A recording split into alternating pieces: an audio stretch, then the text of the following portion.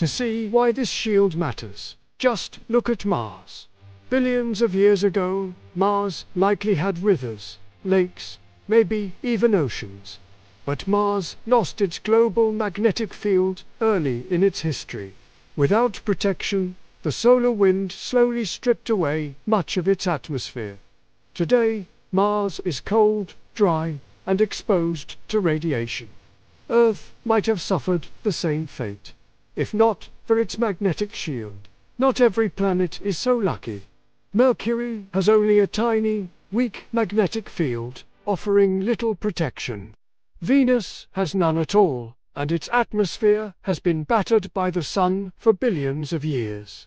Then there's Jupiter, a planet with a magnetic field so powerful it would make Earth's look like a toy magnet. Its field is 20,000 times stronger than ours, and it traps radiation so intense that it would destroy an unshielded spacecraft. Compared to our neighbors, Earth's field is a perfect balance, strong enough to protect life, but not so extreme that it becomes deadly.